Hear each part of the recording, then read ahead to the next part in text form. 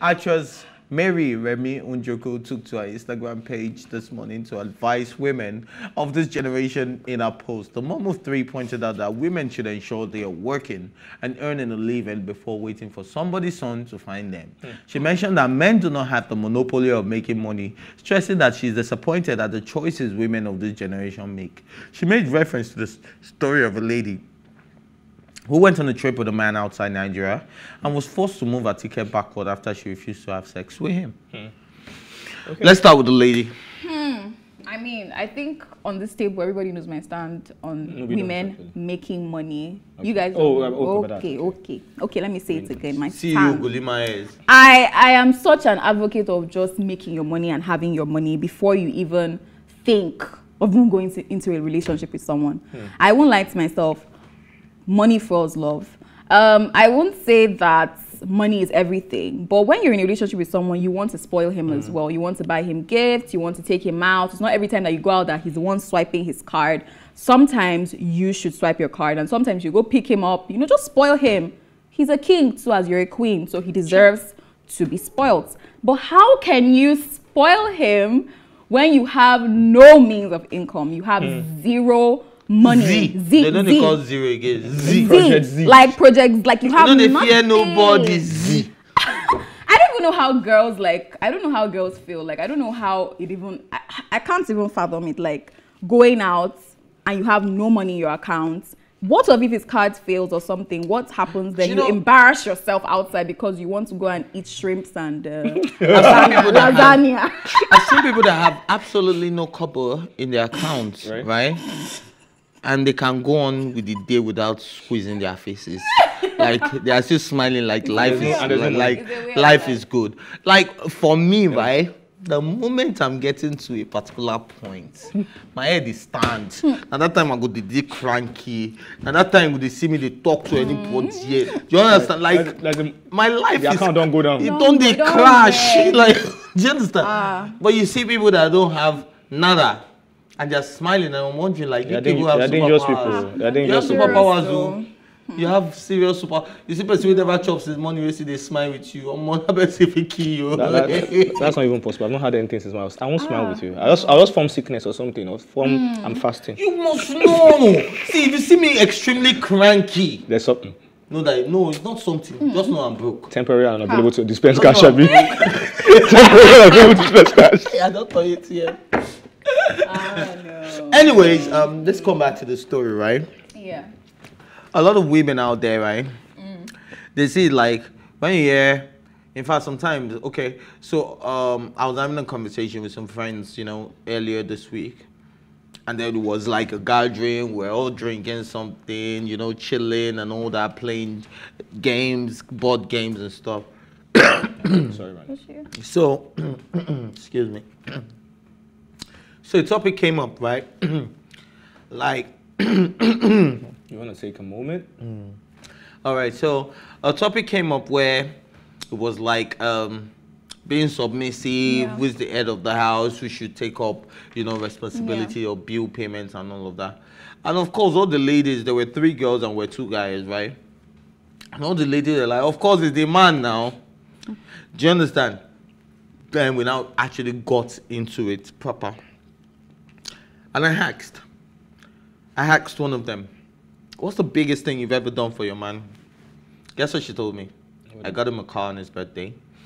Okay. Now that's a setting, right? Yeah. That's a setting where they feel like it is the man, but they are still doing.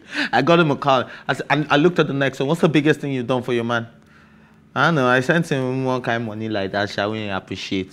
I said, okay, cool. How about you? She said, like me. It does everything. Like, why should I do it? I don't come this floor, come suffer. Me, I just can't chill. You understand? And in my head, I looked at her. So well. Say me, what I go do? I mean, on him birthday self, na him go still do. Wow. That was her reaction. Wow. But this is a better Igbo girl, right? That grew up in the East. That saw bride price being paid. That saw her father being the head of the family. I know Igbo people don't like, what's it called now? When women are the ones paying bills and stuff like that. Please, who said all No, these no, things? no, Nollywood. I'm waiting for you to laugh. Nollywood. Who said all No, these? at least these are the things I grew up watching. You get, like, we see where they bring palm wine and goat and yam, and they can take their daughter away. Do you understand? I saw it happen to my brothers as well. No disrespect to anybody's family, my family. But yeah, I feel like it is a thing. I remember when my first brother was getting married, right? Right. What's it called? The list was very extravagant. So like, when I want chop, I'm getting because my own body's already hot. Yeah, I'm an understand? And the thing was like, what you want to do with 2,000 tubers of yam? Like, you understand? Like, and all those things were provided. I said we're provided. We're provided. Okay. I saw they asked for like 200 crates of Star. If you're deviating from the point, let's talk about the matter on ground. I'm getting there. Just stick up. So I now brought it back. And then this was a girl that, as at now, she's getting ours. But because of that mentality that she grew up with, right? She still feels I shouldn't do for him. Say, all my money now my money. I'm with you. I get you. I feel even rich past some, but I no go wait till I'm coming. Okay. But I no go give them. Do you understand? And this was in the midst of 3 girls. Do you understand? So 2 girls already made sense. So I felt it was not a general thing with women. There's some women that are very, very industrious. Now, look, the problem with this particular lady I'm talking about is that she's getting ours, right?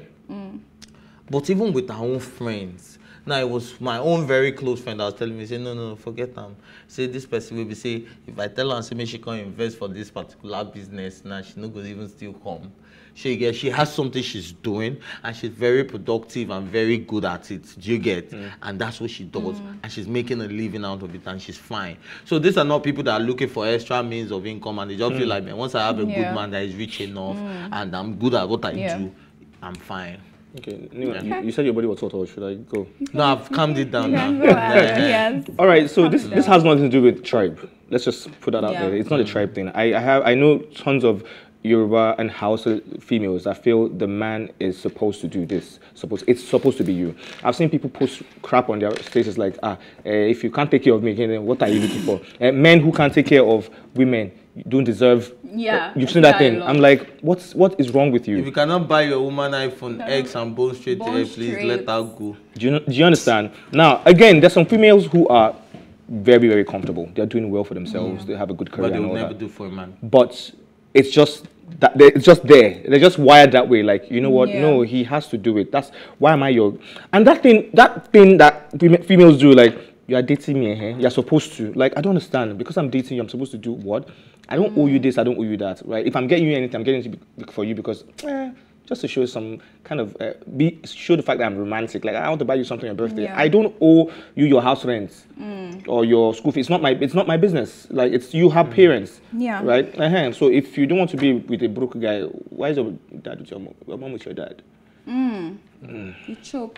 But do you know that it's you guys are the ones. They called our fathers out. You guys allow broke women to still be thriving in our society today. Because how so? If you guys say, I'm not dating a broke girl, sis, if you don't have 6 figures, I'm not dating you. Go and stay alone. No, Nima. They will start working hard. You know that they're also, and that is why they're also men. Some girls will say, I cannot date a guy that does not have a car, does not have. Well, you guys don't have standards. Most of you guys don't have standards. Yeah. No, but No. I agree with Nima completely on this one because look, there are some men. I have a friend. It's bad. But coincidentally, is also Igbo. Okay. I'm not ready for you. Okay, coincidentally, he's also Igbo. But he believes he is the provider. He's the head of that. I believe I'm a provider too, right? Yeah. But I always encourage you. What are you doing? What are your plans? I have XXX amounts for you, right? What would you use this to do? Do you understand? What business would you go into? How do you think you can? That's my own way of providing. I don't want to provide for you by buying you food, buying you water, buying you this, buying you that, buying you that. Maybe sub for me. God. Can you turn on your hotspot? That's even understandable sometimes. Yes, now sometimes please. No, it's different because she doesn't have the money. If she doesn't have the money, that is not nice. Baby, sub for me now. So this guy is of the opinion that he cannot marry a woman that would work. So even if she go work, the supermarket go there downstairs. Yeah, lives in my estate. Is a very good friend. Kadibu, I'm calling your house. Yeah, you understand? Kadibu will tell you that, man, my woman no go fit work. Wow. My woman no go fit work. How my woman go work?